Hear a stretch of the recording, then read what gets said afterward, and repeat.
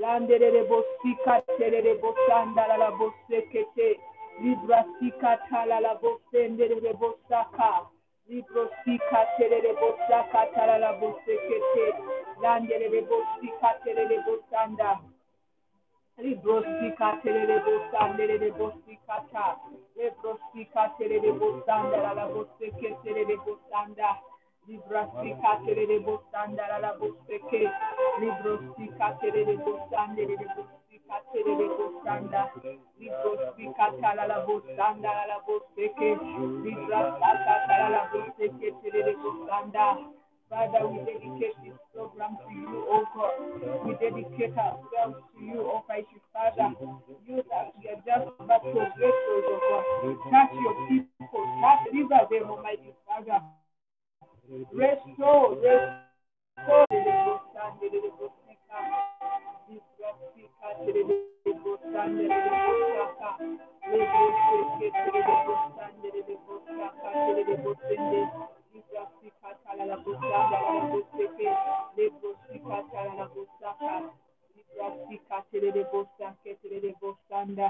Oh God, we thank you.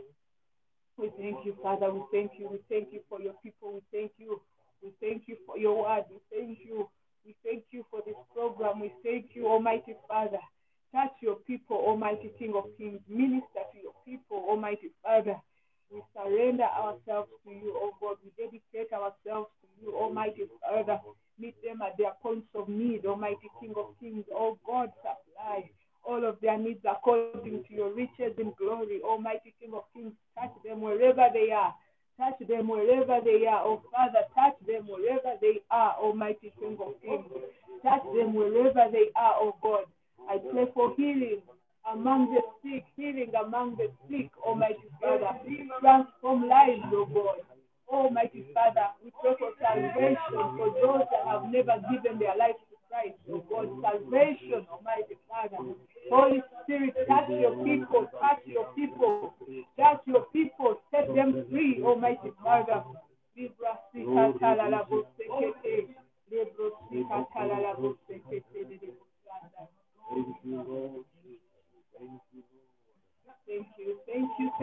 Thank you. Yeah, we want to say hello to all of you that have joined in, all our friends from all over the world. We just want to appreciate you. We thank God for you. We thank God for the gift of life.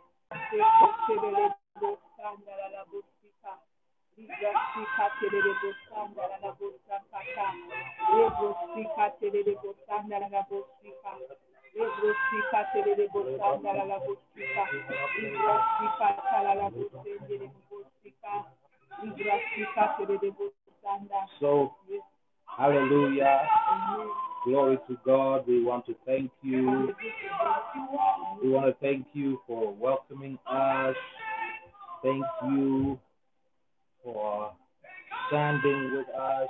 We are going to be answering some questions today, and we thought we would just come and let the Spirit flow. And wow, it seems like we're really fighting people because the enemy is fighting our network. But we are still going to come through no matter what. Greater is he that is in me than he that is in the world. Yeah. Hallelujah. We're going to see if we can even answer some questions. We're just going to flow in the Spirit. We just feel that we just need to flow in the Spirit. Wherever the Spirit of God leads, that's what we're going to do. Whatever he says, that's what we're going to say. And then we are also going to talk about altars today. Yeah.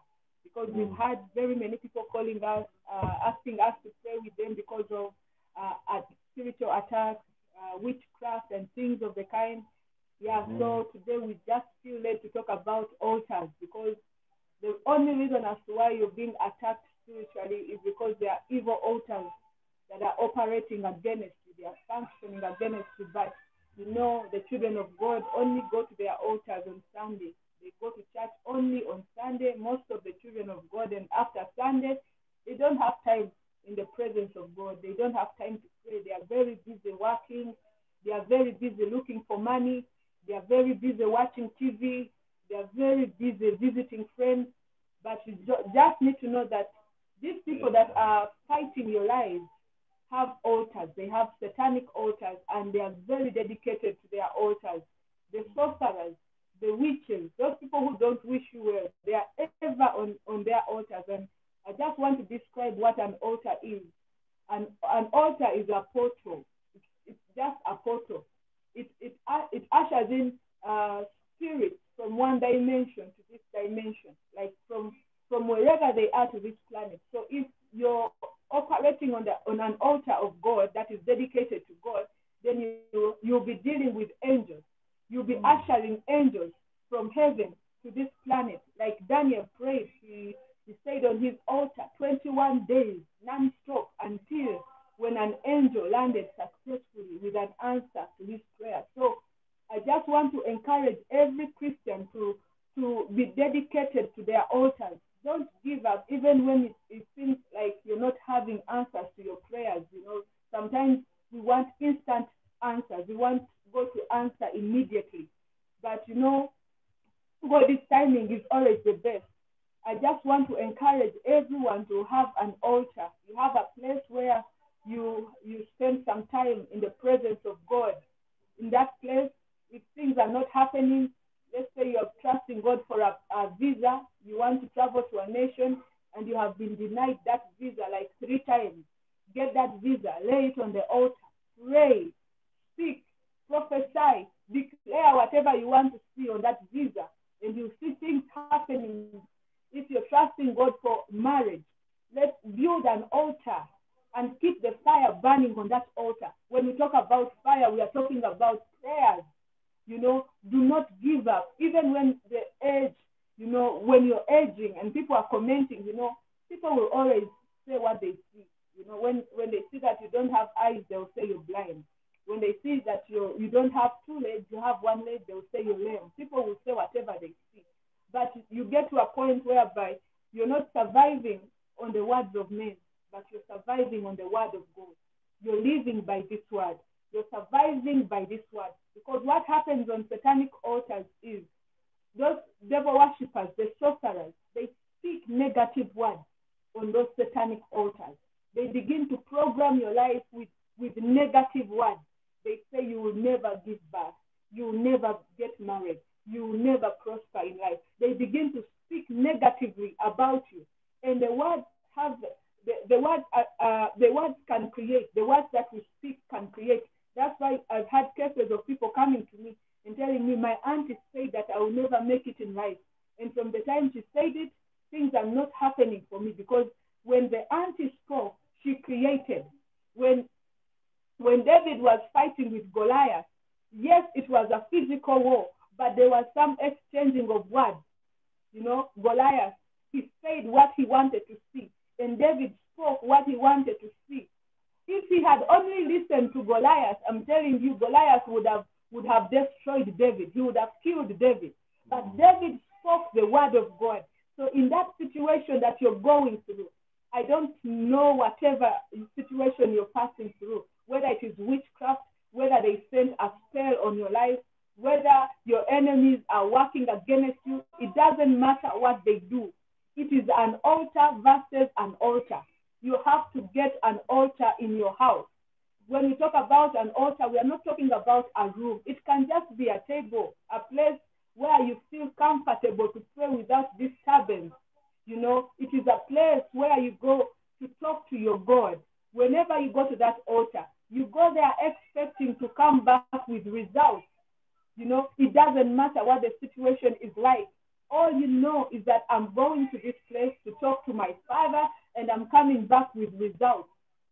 It doesn't matter what the doctors have said, whether they have said you have COVID-19, whether they have said you have HIV, whether they say the sickness you have is incurable. I'm talking about a God that can even raise the dead. Nothing is impossible with God. I want to encourage every Christian, stop this habit of relying on men and women of God. Yeah, it's very okay to listen to different messages. It's very okay, to feed your spirit with different sermons, with the word of God. But It is very risky for you to put your trust in a man. It is very risky. If you get your faith, your hope, and everything, and you place it in a man of God or a woman of God, you're making a mistake. Let your faith be built on God. Learn to go and access these things by yourself. You can prophesy. You can prophesy into your destiny. You can speak what you want to see. You can declare what you want to see. You know, it doesn't matter the situation around you, what you have been through. Even if your pocket says that you're broke, don't go confessing that I am broke. Don't confess that, because what the enemy wants to use you. He wants to use your word against you. He cannot create anything. He knows you have the ability to create. So what he's going to do is to create a situation, put a situation that looks hopeless in your life, so that he causes you to confess something negative about yourself. If you say that you can never make it, everything I do doesn't prosper, then the enemy begins to use that against you. So I want to encourage you, never speak what you see. Always say what you want to see in your life. Do not allow the enemy to have anything against you. And if you have been speaking negatively, I want you to change the way you speak. Change the way you think about yourself. It doesn't matter whether in your family no one has made it in life, whether there has been failure in your family. You can decide to create success in your family where there are certain things we cannot control. You cannot control where your place of birth. You cannot control the kind of parents you want. You know, you don't decide for yourself. You just find yourself in this planet. You just land here safely by the grace of God. If you made it, some people don't even make it. They are aborted, but you just come not knowing what is in stock for you. Now, you have to create your world. And how are you going to create your world? With the word of God. You need to build an altar for yourself. All the men in the Bible that we read about, the men of God, the successful men of God, those people who were wealthy in the Bible begin with Abraham, Isaac, Jacob. These were men of altars. They had altars. They never used to, they never had time to go out and waste their time. They were always on the altar, to an extent that Abraham was more than willing to sacrifice his only son to God. You get to that point in life whereby you're like, everything else can wait. It is my moment with my friend. Let God be your friend. If God is your friend, then he will contend with those that contend with you. You don't even have to worry about your enemy. If God is on your side, who can be against you? The Bible is telling us that if God is on your side, who can be against you? So you need to be a friend of God. David was a friend of God. King Solomon gave in the house of God. He gave to the altar. He contributed. They sacrificed to an extent that God was moved. Like God showed up. He came and he asked him, now, tell me, what do you want me to give you? You have to be a person who is dedicated to your altar. And when you're dedicated to your altar, you have to be attentive always to the voice of God. Because the Bible says that those that are led by the Spirit of God are the children of God. There are certain things you're not going to achieve in life if you're not attentive to the Spirit of God. Like God can just tell you, start building, and you don't have money to build. And God is telling you, start to build. And you start. And by faith, the building shows up. We the Christians do not live by what we see. We survive on faith. We survive by the word of God. It doesn't matter whether you're jobless, whether you don't have money on your account. As long as the Spirit of God is working together with you, you will make it to the top. The Bible says you will be above only and not beneath. The head and not the tail. The first and not the last. Even when your child is performing poorly in class, don't call them fools. Tell your child that you will make it. I'm so proud of you. I'm very pleased. I know that you will be a great person. Speak those words. Do not allow the enemy to make you confess anything negative. You know, I know these things because I served the devil for 18 years.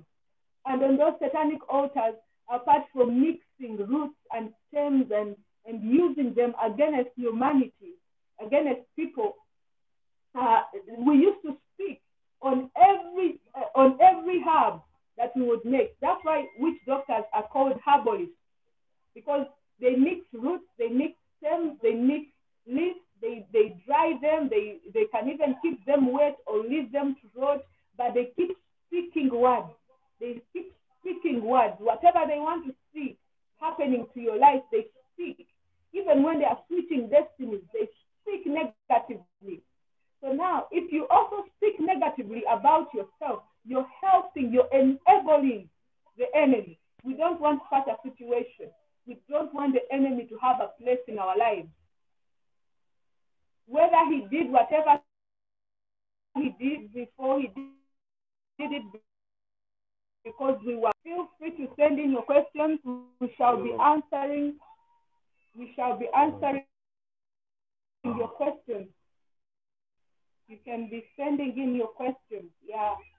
Yes, Father, we thank you. We thank you.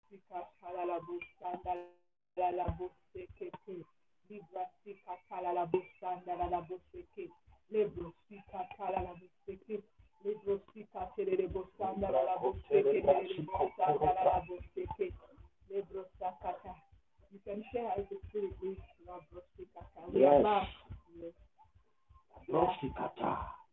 Yes, Lord. Yes, Lord. Thank you, Lord Jesus. We have been fighting against, these network interruptions, but this message is going to get through no matter what. In the name of the Lord Jesus Christ. Yes. Amen, amen, amen. And, while we are talking about this, I think we'll be able to even go a bit further in depth tomorrow as we're talking about this topic of altars. But I want to refer, if you will, to the book of Judges. Judges chapter 13. And we're going to show you how to make an altar. And it is so crucial, it's so important that you have to have an altar. We are men and women of the altar. We are priests unto the Lord. So as you're finding Judges chapter 13, just know that we're talking about Samson and the circumstances that led to the birth of Samson. All right, there was a story behind it. And so from the 13th chapter of Judges, we can begin to explore what happened during the times of Samson. Holy Spirit, have your way. And from verse 1, we read, "And the children of Israel did evil again in the sight of the Lord, and the Lord delivered them into the hands of the Philistines for 40 years. From verse 2, "And there was a certain man of Zorah, of the family of the Danites, whose name was Manoah, and his wife was barren, and bare not." Verse 3, "And the angel of the Lord appeared unto the woman, and said unto her, Behold now, you are barren, and you bear not, but you shall conceive and bear a son.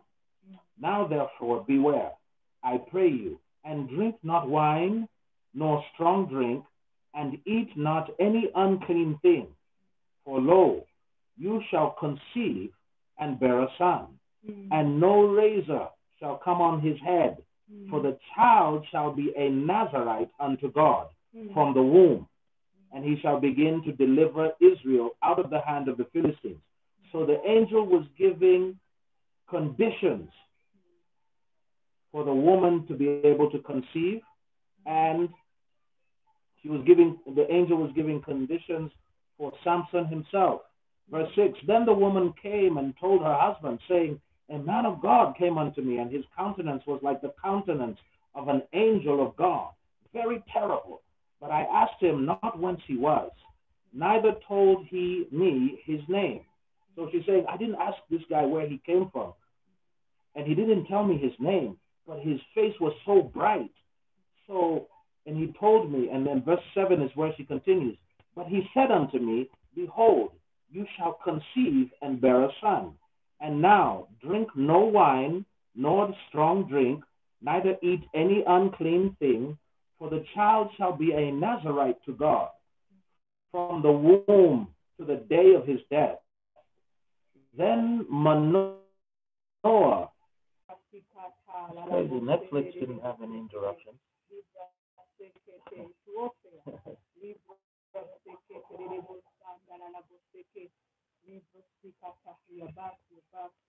Yes, we are back. We are back. So, from verse 13 of Judges chapter 13, and the angel of the Lord said unto Manoah, of all that I said unto the woman, let her be.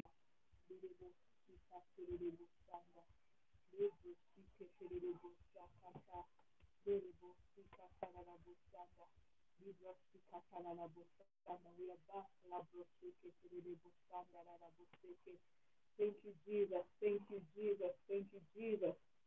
Yeah, we'll continue with this topic. We know it is a very sensitive topic, and the enemy doesn't want you to learn about altars, because the only thing that has been fighting you are altars. And when you grasp this knowledge, you overcome everything. In the business area, you're dealing with altars. In politics, there are altars. At your places of work, you're fighting with altars. But it's just that they will not tell you there are people who are maintaining their jobs on altars. In banks, when you go for that loan, those people who own those banks, they take those documents that you sign on satanic altars, and they pray, they talk to their gods and tell their gods to enable you fail to pay that loan so that they can confiscate your property. You know, you're dealing with altars. Life is spiritual. We want you to be aware. When you get out of this lockdown, we want your life to shine. We want to hear testimonies of people's lives flourishing. You know, you're supposed to excel in life because you're a child of God. You're not supposed to be failing in life. You know, yeah. So you can continue. Yes. So we were reading Judges chapter 13, yes. And we were continuing, and the angel had given instructions to Manoah and his wife, and they were going to have a son by the name of Samson, and Samson was to be a judge over Israel and deliver the children of Israel out of the hands of the Philistines. And so, verse 15, and Manoah said unto the angel of the Lord, I pray thee, let us detain you until we shall have made ready a kid for thee. And the angel of the Lord said unto Manoah, though you detain me, I will not eat of thy bread. And if thou wilt offer a burnt offering, thou must offer it unto the Lord. For Manoah knew not that he was an angel of the Lord. And Manoah said unto the angel of the Lord, what is your name? That when your sayings come to pass, we may do thee honor. And the angel of the Lord said unto him, why ask thou thus after my name, seeing it is a secret? So Manoah took a kid with a meat offering, and offered it upon a rock unto the Lord. And the angel did wondrously, and Manoah and his wife looked on. For it came to pass, when the flame went up toward heaven from off the altar, that the angel of the Lord ascended in the flame of the altar, and Manoah and his wife looked on it, and fell on their faces to the ground. But the angel of the Lord did no more appear to Manoah and to his wife. Then Manoah knew that he was an angel of the Lord. So you see what happened? Manoah and his wife placed a kid, a lamb, a baby lamb, upon the altar to sacrifice it unto the Lord. And as the smoke ascended, this angel also ascended in the smoke and disappeared. So we know that an altar is a portal. An altar is a raised place, a place upon which there can be a fire set. An altar is a junction between two dimensions between the physical world and the spiritual world. An altar is a port of power. An altar is a magnet. It can attract, it can pull spiritual items, it can pull beings. It is a doorway. It is like a cell tower. People who are far away from the cell tower, if you look on your phone, you can see bars. If you're close to the cell tower, you'll have more bars on your phone in terms of network connection. However, if you are far away from the cell phone towers, you will have less bars on your phone. That means you have less strength of connection, less power of communication, and so on and so forth. So it is with an altar. You need close proximity with the altar of the Lord.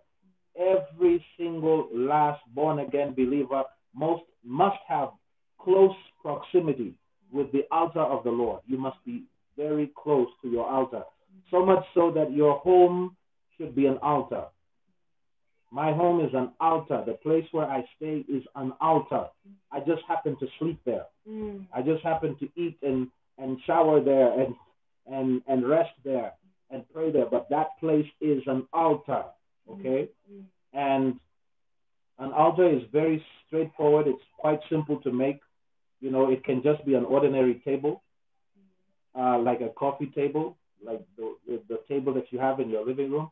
It can be a coffee table, and it does not have to have anything on it. It can just have your Bible. This is the weapon. This is the weapon. So it can just have your Bible upon it. And there, you pray in tongues. You blast in tongues like crazy.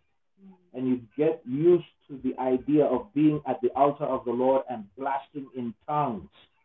Because upon the altar, upon any altar, there are covenants. And the altar brings the covenant to pass. The altar brings the covenant to life.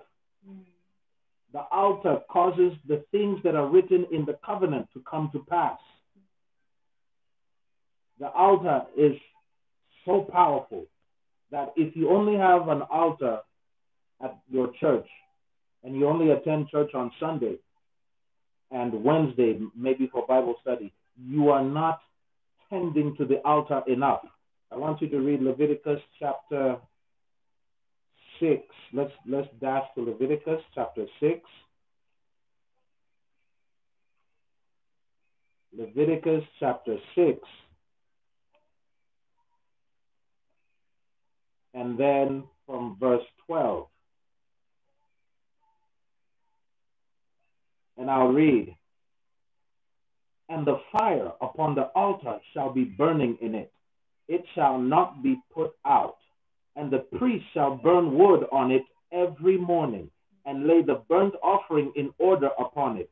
And he shall burn thereon the fat of the peace offering. The fire shall ever be burning upon the altar.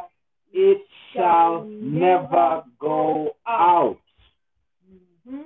This is a mistake that many Christians are making. The fire upon your altar must be burning, flaming hot at all times. It shall never go out. And that means that your prayer life, because the fire upon the altar is the fire of prayer. Fervent prayer, heartfelt prayer. My friend, if your prayer does not move you, then your prayer shall not move heaven. So your prayer must be fiery, heartfelt.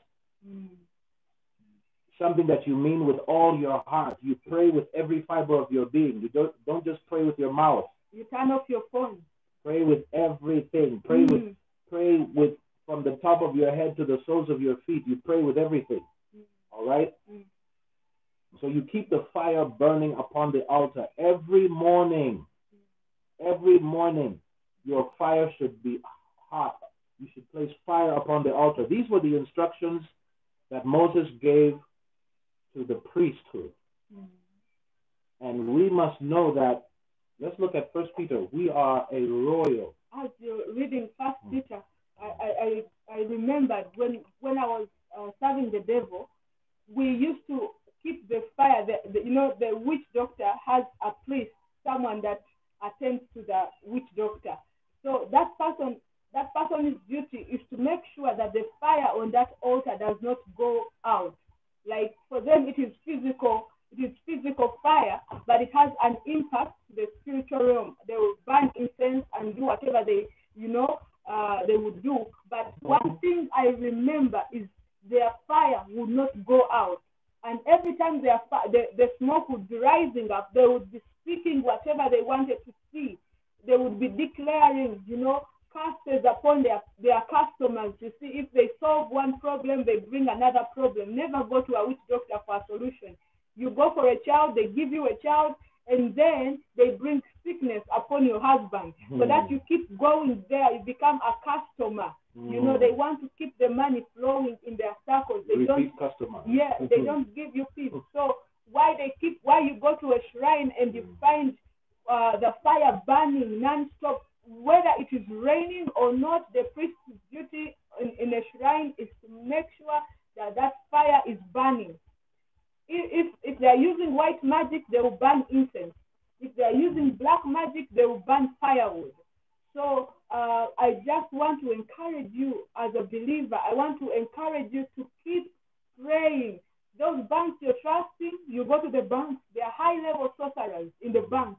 Those people in high positions at the bank, they are high-level sorcerers. That's why if today you just woke up with millions of money, the bank people will be interested. They want to know how you just automatically went to the top without their knowledge. You even becoming rich is a crime. Let me tell you, life is spiritual. If you just became rich out of the blue, all of a sudden you'll be arrested. You have to explain how you made it there. So you have to know how to deal with these altars. God can give you success that people cannot even point at. People cannot even explain how you're making it to the top. But one thing about the altar is the altar attracts favor. If it is an altar of God, it attracts life, long life. It attracts success. It attracts health. It attracts whatever good thing that you need in life. A satanic altar will attract problems. That's why people call all the time for prayer, because someone went on a satanic altar and began to send problems to you. They came like a magnet. An altar is like a magnet. So if you're not grounded on an altar of God, then you can easily attract things from an evil altar without even your knowledge. Things just begin to go upside down. Life was doing so fine, and someone learned that you're doing well. They went on a bad altar because they did not find you strong in the spiritual realm. Your life just began to go down all of a sudden. You can't explain. You had a promotion. Everyone just stand against you at your place of work, and you're wondering, as if that is not enough. Things are not happening at home. You're losing everything. No one just rises up to the top without backup from the altar. And no one goes down to the bottom without an altar empowering it. So you're either at the top or at the bottom. Life is spiritual. I just want to encourage you. Keep at the altar. You'll never be disappointed. You may be so busy at your place of work, but when you're driving your car, play some worship music, speak in tongues, be connected. Life is spiritual. Yes. Yes. Now, 1 Peter chapter 2, verse 9. 1 Peter chapter 2, verse 9. Okay. But you are a chosen generation, a royal priesthood. All right? I want you to underline that word, priesthood, a royal priesthood, an holy nation, a peculiar people, that you should show forth the praises of him who has called you out of darkness into his marvelous light. So you are a royal priesthood, okay? The priesthood has instructions. Those instructions were outlined in Leviticus chapter 6 and in other places in the Old Testament, but the main job of the priest was to keep the fire upon the altar burning hot. So now just imagine if you only attend church on Sunday and then maybe Wednesday. You're only attending churches twice out of the week, and yet the fire upon the altar must be kept hot in the morning and in the evening, every day. In the morning, you wake up, the first thing you do is tend to the fire upon the altar. And in the evening, the first thing you do is make sure that the fire upon the altar does not go out. So you start the day with prayer and you end the day with prayer. So look at Joshua chapter 1 verse 8. I already know it offhand, but it says, "This book of the law shall not depart out of your mouth, but thou shalt meditate therein day and night." You see, those are clear instructions. You are to meditate in the scriptures twice a day.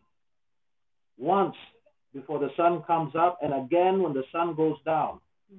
Or once as in the morning and another time in the evening. That is a minimum of twice a day. So you tend to spiritual matters a minimum of twice a day. You are tending to spiritual matters minimum twice a day. If you only consult or if you are only close to the altar when you go to church, that means that you're only tending to the altar as a priest once per week. Oh my goodness, that means your fire had already gone out. Your fire went out by Tuesday, it was already out. So by the time you appear at church on Sunday, again, you are trying to revive those old fires. And yet the fire upon the altar must be kept burning hot, flaming, a raging inferno daily by the priest. The priest must keep the fire upon the altar burning hot every day. So now just imagine you only attend church on Sunday. So your fire had been gone out. Your fire went out long time ago.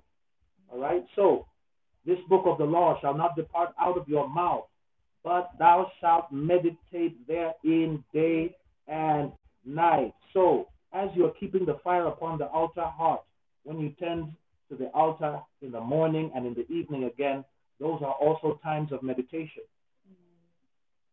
So you find the scriptures that you want to begin to see happening in your life, and you meditate on those scriptures. You recite them over and over again. For instance, if you're sick in your body, you tend to the altar, you keep the fire upon that altar hot, and you begin to recite Isaiah chapter 53. He was wounded for our transgressions. He was bruised for our iniquities. The chastisement of our peace was upon him, and with his stripes I was healed. With his stripes I was healed. With his stripes I was healed. With his stripes I was healed. As you are reciting those things over and over and over again, there is something that is taking place, and God is commanding you to do this twice a day, so that if you fail in this regard, the result is very clear. Joshua 1:8 says, "This book of the law shall not depart out of your mouth, but thou shalt meditate therein day and night, that you may observe to do according to all that is written therein. For then you shall make your way prosperous, and then you shall have good success." So good success is available, but there is a condition. Meditation on God's word day and night, a minimum of twice a day, is a requirement.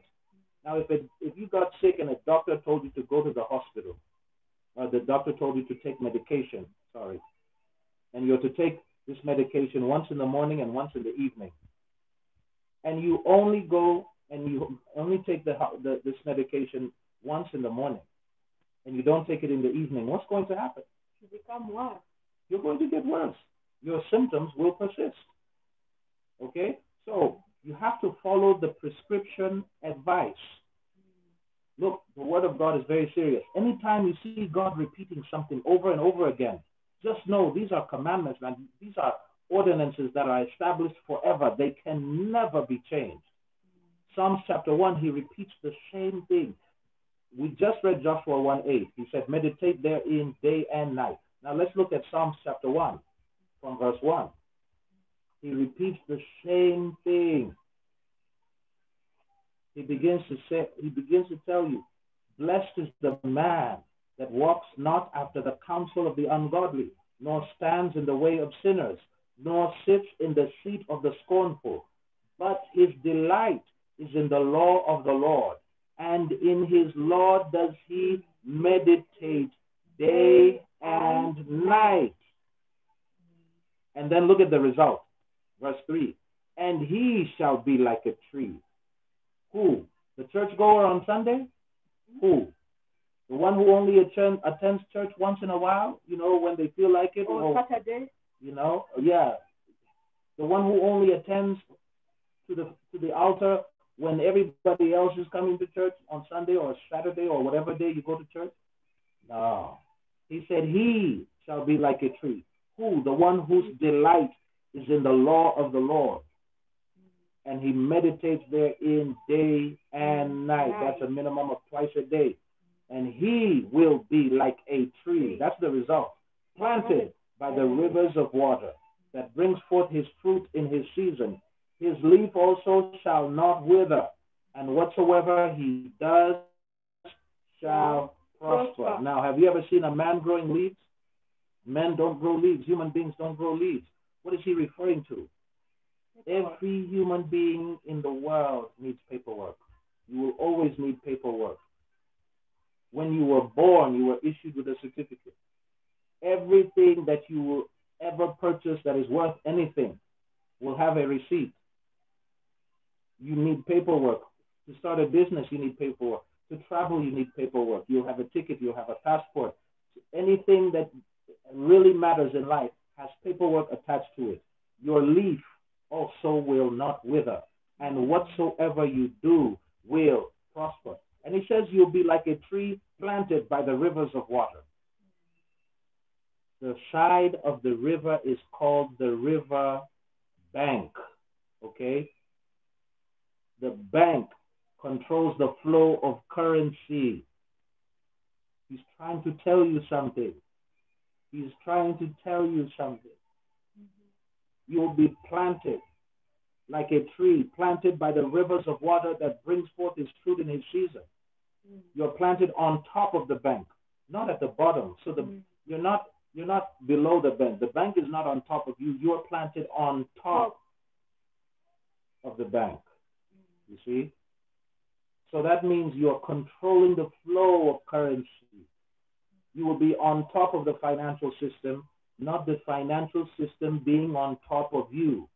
All of this is programmed in the spirit, and the tools, the necessary tools to program in the spirit is a lifestyle of prayer, the altar of the Lord, meditation in the Word of God, day and night, communion with the Lord, and then we can flow into Psalms 91 because that's friendship with the Lord.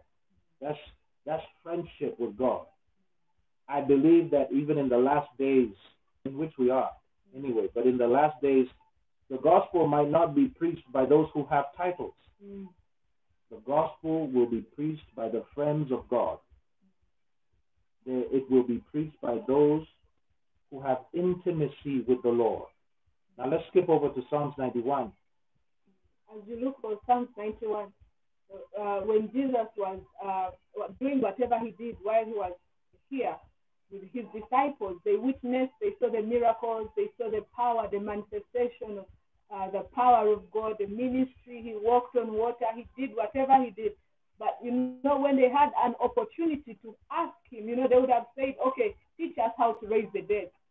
Teach us how to make the lame walk. Teach us how to do this. But because they knew where Jesus was getting his power from, they would see Jesus' lifestyle. He was a man of prayer. All the time he was at the altar. Every time after ministry, he would separate himself to go and pray. The disciples just requested him to teach them how to pray, because it is through prayer that you get things done. Without prayer, you just be hitting on a rock. Nothing will be, materializing. You'll be struggling and hustling in life. There are certain things you can attain in life without hustling. Opportunities, connections. You find yourself in state house without any connection because you're living a prayerful life. You find yourself attracting favors that you have not even hustled for. When you are a person of the altar, you attract things and you don't hustle for things. When you see that you're hustling in life, just know that you need to go back to the place where the first man was, and that is in the presence of God. And it takes us back to the altar. God always wanted to fellowship with man. When man disobeyed God, he got out of the presence of God. God was not fellowshipping with him anymore. He was not even seeing him because of the sinful nature, you know. But God always desires that we go back to that place, because it is when we go back there that we begin to take authority, that we begin to have dominion, that life begins to be successful. That is when we have life, and life more abundantly. And Jesus taught his disciples how to pray. And when he was promising, when he told them that I will leave a helper, go to the upper room, he was teaching them to meditate, to stay at the altar and wait on the Lord. And while they were there, the Spirit of God came upon them. And they did things that educated people could not do. They were very bold. This was Simon Peter, a fisherman, challenging people in government. When you are a person of an altar, you're extraordinary. You're not a normal person. You begin to live with more spiritual powers. And the person who has spiritual powers, by the way, is the one that rules. All the presidents and the kings and the queens of this world, they will not tell you something that I'm going to tell you today. They are spiritual people. They have altars. No one just becomes a president without an altar. It is either an altar of God or an altar in the kingdom of darkness, of which most of the people have sold their souls to the devil. But it is very possible for you to become a king or a leader when you're getting power from God's altar. So you can continue. I just felt like I needed to add that. And by the way, you can follow us on our website, www.lifeisspiritual.org, because they are censoring our videos. We have decided to, open up our website where we'll be sharing more and more. Don't forget to follow us on that website. We'll be giving you more information below in the link. Yeah. Yes, absolutely. So, as you begin to tend to the altar, as you begin to become or assume the priesthood, because you must assume the priesthood. And the priesthood, let me tell you, the priesthood is the difference between the 5 wise virgins and the 5 foolish virgins. It's the difference between the two of them, okay? Because the 5 foolish virgins, they're only churchgoers.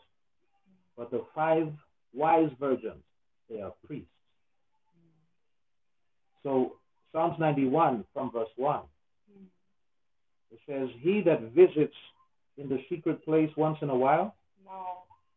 He that dwells. He that dwells in the secret place of the Most High shall abide under the shadow of the Almighty. So he's saying that he that stays put in that place, he that dwells there, he that stays there, he that lives there, he that relaxes there, he that sleeps and wakes up there, shall abide under the shadow of the Almighty. Now where the Lord is, there is no darkness at all, for the Lord is full of light. There is no darkness there. So even his shadow is filled with light.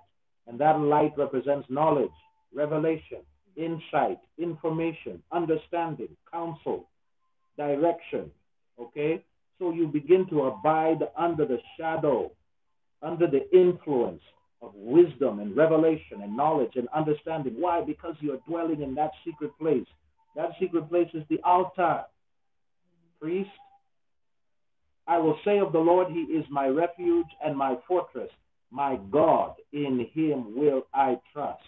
And then you begin to see the results of being a secret place dweller. You begin to see the results from verse 3 of being a man or woman of the altar. Verse 3, surely he will deliver you from the snare of the fowler. And he begins to recite, he begins to name the various names of the spirits that we are up against.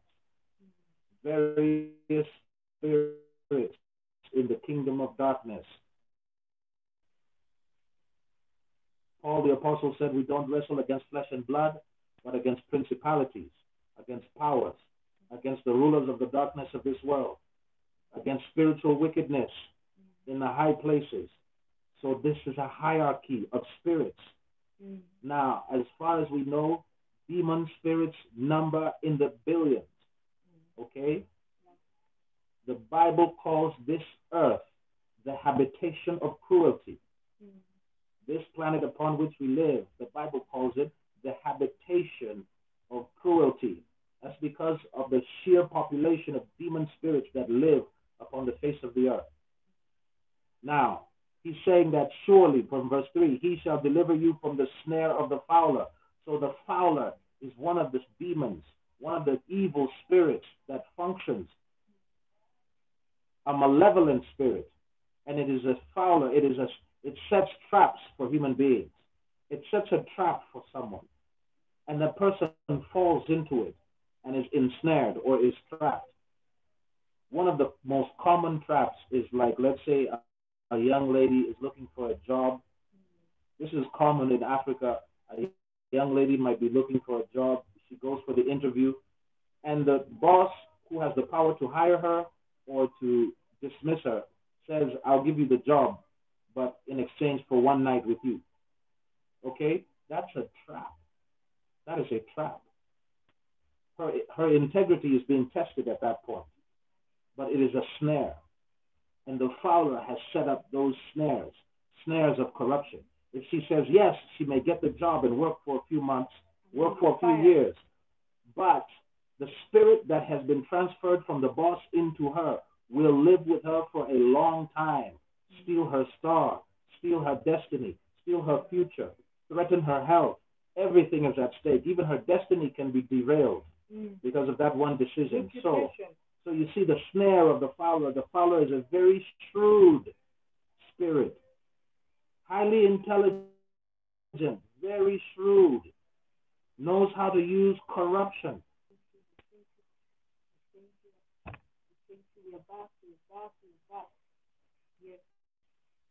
Yes. So, surely he will deliver you from the snare of the fowler, the trap of the fowler, which is at one form, one level of the hierarchy of the kingdom of darkness. They may number in the hundreds of millions. And from the noisome pestilence. That's another spirit. It is a noisome pestilence. It brings noise. It brings derailment. It brings distraction from the things of God. Its duty is to make noise and derail and distract you, to give you information that you don't need that you don't need in your life, information that will not benefit you. So it is a must that you know the hierarchy of the kingdom of darkness. You know the spirits that are at work against you. Paul said we are not ignorant of his devices. However, we must admit that the church is largely ignorant of his devices. Surely he will deliver you from the snare of the fowler and from the noisome pestilence. He shall cover you with his feathers, and under his wings shall you trust. His truth shall be your shield and buckler. You see, now his truth is what we are discussing now, the spirituality of life. His truth, the reality of what we are discussing now. The strategies of the kingdom of darkness, what you can expect. The altars that are working either for you or against you. Now, Abraham, Isaac, Jacob, the patriarchs, Noah, all of them, what do they all have in common? They all walked with God, and they all built altars unto the Lord. They were all men of the altar. So why should there be a difference between them and us? Seeing that they are the patriarchs, they have set a pattern for us to follow. So you see, altars are an absolute must in our lives. Now, have you ever walked into a Chinese restaurant? I'm not racist by any means. The Lord Jesus died for every race, every human being. For all have sinned and come short of the glory of God. But if you've ever walked into a Chinese restaurant, you'll see the fat, golden Chinese man, the Buddha, You think that's just decoration? No. That is an idol. It's an altar. Indian supermarket. Go to any Indian supermarket. You will see the elephant type of goddess, or the lady with like many arms. Those are goddesses. Those are idols. Banks have them also, but banks, they won't be so straightforward, because now the bank owners or the bank managers or directors, CEOs, these are high-level Freemasons.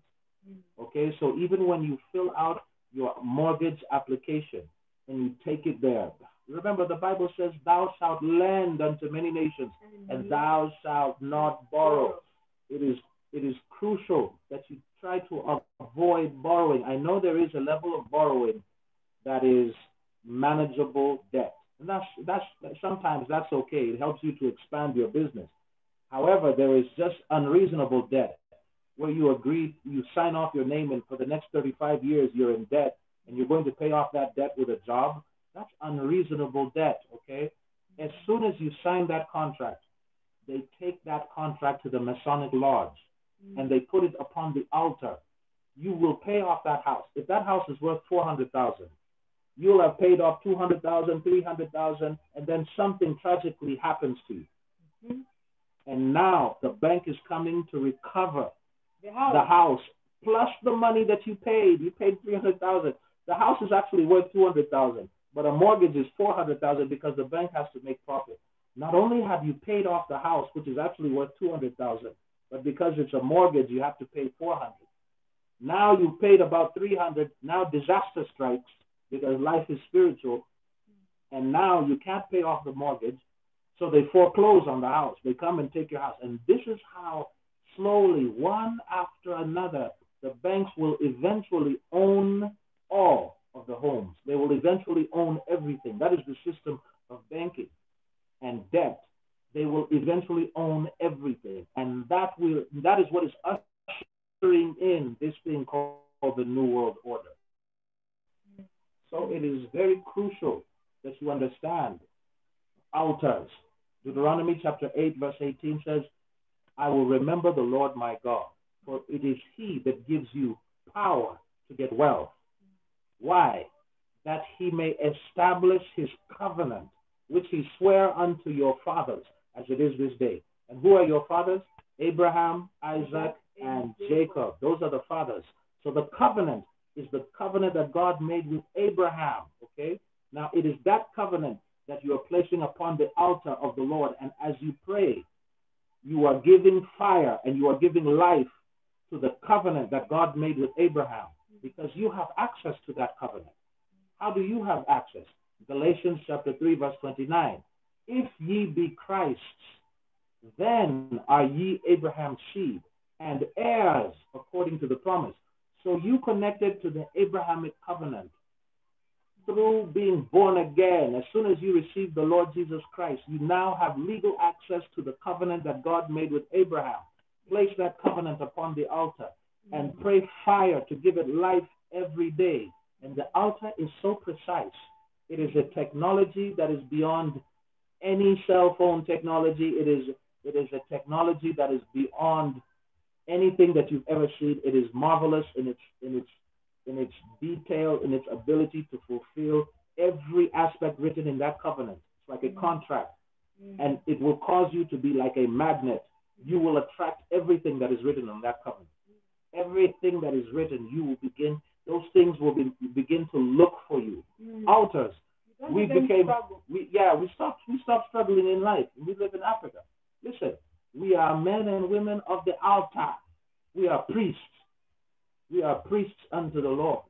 And I'm telling you, if you will take this path in life, you will come into a life of intimacy with the Lord, number one, which is what God wants. In Matthew chapter 4, verse 19, Jesus was choosing out his disciples. Thank you for the good network. Thank you. Yeah, we're back. Thank you, Jesus. Thank you, Jesus. Thank you, Jesus. Yes, just to add to what you were saying, you get to a point like, when people are struggling to get certain things, you don't struggle. I'll give us a testimony. One day we were going for while people were struggling, we happened, my husband went with both our passports, and the person happened to know us. And the person, just like that, favor, and the next thing we knew is that we would just come back and get our visa. So when you're a person of the altar, things just happen instantly. You don't struggle like other people. Yeah, so Matthew chapter 4, verse 19. Matthew chapter 4, verse 19. This is one verse, but it's Jesus speaking. And the Lord Jesus says, and he was speaking to the disciples, he was calling them one by one. And he says, follow me, and I will make you fishers of men. All right? He said, I will make you fishers of men. In other words, in that sentence, in that verse, Jesus is comparing human beings with fish. And he's telling his disciples, I'm going to teach you how to deal with human beings and help them as you would fish. Can you imagine if you see an aquarium, and inside that aquarium, obviously there are fish swimming, and you take one of those fishes out and you put it on the table, and it begins to flap one way and flap the other. It begins to struggle in life. And it is struggling in life because it is outside of its original environment. Okay? As soon as you take that fish out of the environment where it belongs, it begins to struggle. And that's what you see a lot of Christians doing. They're flapping on this side, they're flapping on that side. They are struggling on every side. They're trying to find out how it works on this side. Maybe it can work on that side. They're reading all kinds of success books. They're trying everything, every suggestion that everybody can give them. They're trying to apply it to their lives, hoping that it's going to work. However, that fish will continue struggling in life until that fish is taken and placed back into the water. And then it begins to manifest its genius. It begins to manifest and flourish in life. Okay? And so it is so crucial that you understand, just like that fish, the natural environment of a man, the natural habitat of a man is the presence of God. That's why you must have an altar at your home. That's why your home must be an altar. That's why you must commence the lifestyle of priesthood, of intimacy, because now as you become a man or woman of the altar, you are coming back into the original environment, the habitat where you belong. And that was what Adam lost in the beginning. So you see, you need to get right back into Eden. And how do you do so? Get back into the presence of God, that place of intimacy, that Psalms 91 secret place, dwelling in the secret place of the Most High.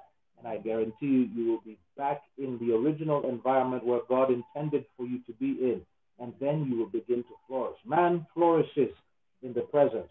Fish flourish in the water. Monkeys flourish in the forest. And human beings flourish in the presence of God. When they come out of the presence and they leave the presence and the fire dies down, they begin to struggle in life like fish out of water. And that's why I call them fish out of water symptoms. Fish out of water symptoms. Struggling in life. You don't have to. And our bodies are temples of the Holy Spirit. They are altars. Just like a person can be possessed and be turned into an altar that is controlling an entire region. Like a person can control a principality. A person can control a territory. We have territorial witches, territorial wizards. They have been turned into evil altars. We are altars. If we can house God, if God can dwell in our bodies, we are capable of doing supernatural things, because we are created in God's image, and God has given us those abilities to excel, to do extraordinary things, to co-create, to live a life that is supernatural. That's why you see people are always going to look for power at whatever cost, because life is spiritual. Even if we abandon the fact that, many people trust their books. They say, okay, I have a master's, I have a doctorate, I have a PhD. I don't need those spiritual things. But I'm telling you to keep those jobs. You one degree, getting a position, a higher position than you when you have a PhD, because this person has mastered the art of being on an altar, while you have not mastered that. And you keep wondering, you're like, why is it that people come and they are promoted the following month? I have been in this office for 20 years. I have never been promoted. Life is spiritual. We are going to pray with you, and we just want to encourage you to build altars. You can follow us on our website, www.lifeisspiritual.org. Yeah, so we'll continue to upload more videos. We'll continue to teach. We are not intimidated by those threatening messages and the censoring of our videos. We are not intimidated, but we live for Christ. We are going to preach the gospel whether the enemy likes it or not. And we are going to expose the kingdom of darkness. So we are going to conclude with a word of prayer. But before, we also want to let you know that our book, Erika Part 4, Death, Hell, and Heaven is out. And you can also get our books on our website. Yeah, so I think we can pray. Yeah, and also don't be very surprised about what you see happening in the U.S. and happening in Europe in terms of the protests. A lot of these things are being, initiated, that they begin in the spirit. They are staged. A lot of these things are staged, okay? However, we do know that no matter what happens, no matter what looks like it's happening, we are heading towards the manifestation of what has already been prophesied in the scriptures.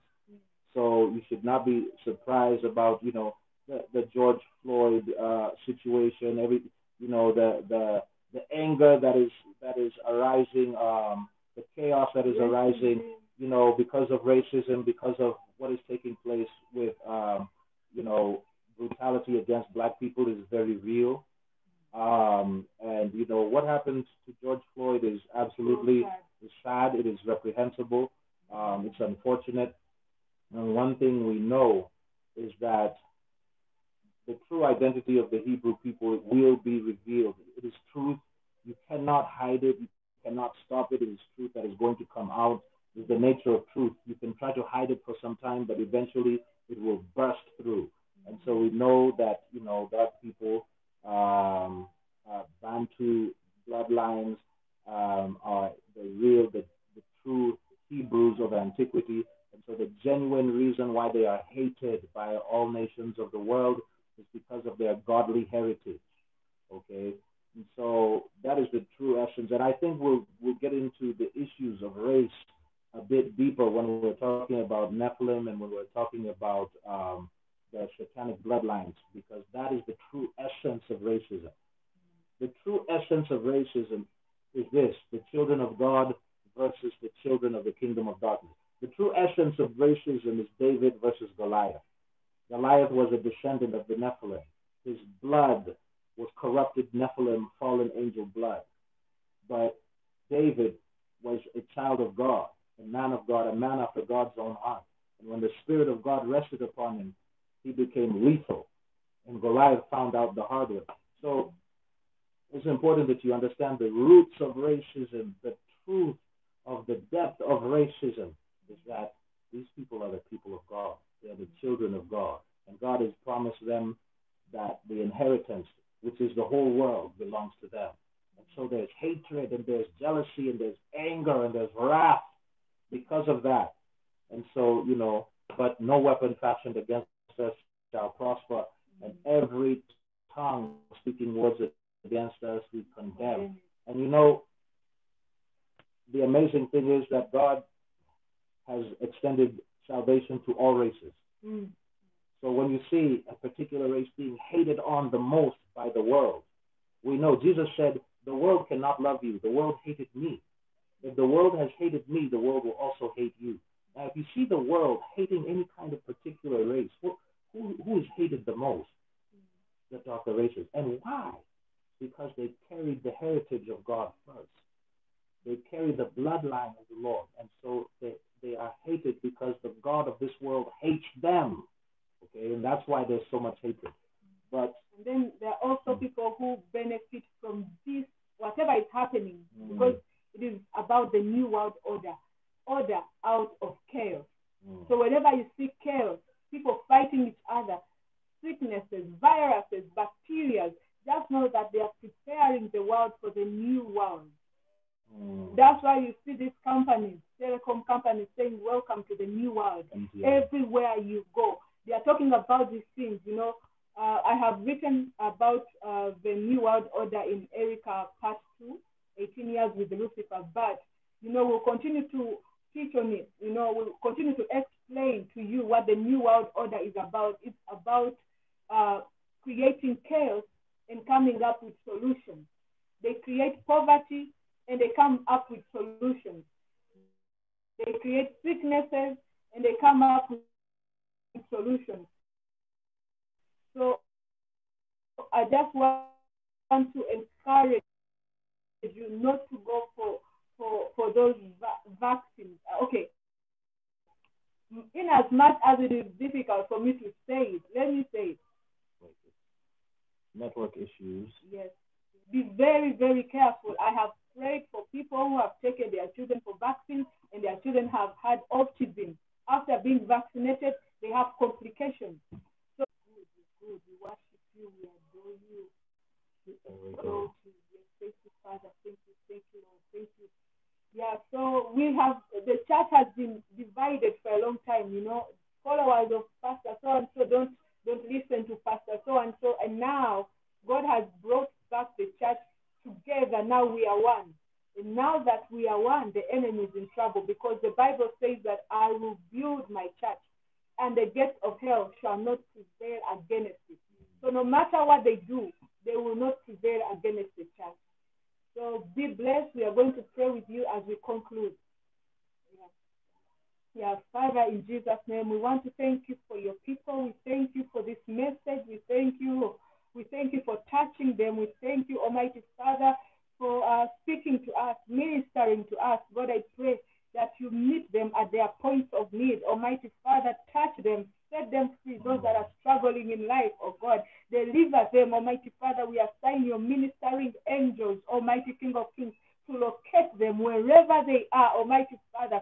Heal the sicknesses and disease. We come against witchcraft. We come against sorcery. We destroy and demolish every satanic altar that is operating against their lives. We destroy those altars in the mighty name of Jesus. We take authority over principalities and powers of darkness that have been tormenting their lives. Whatever has been oppressing them, we rebuke it right now in the mighty name of Jesus. God, we pray for restoration of destinies, restoration of stars, restoration of peace in homes. We come against divorce. We come against that spirit that fights marriages. In Jesus' name, we rebuke barrenness. We come against HIV.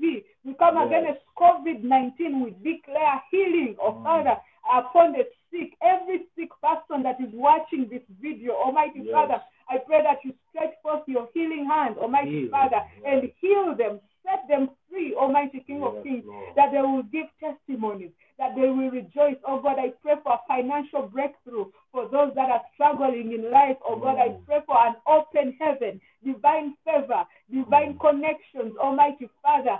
God, I pray that you build a wall of protection round about everyone that is watching this video. We pray that you build a hedge of protection that the enemy cannot access. Cause them to be invisible before the enemy. Shield them from every satanic arrows.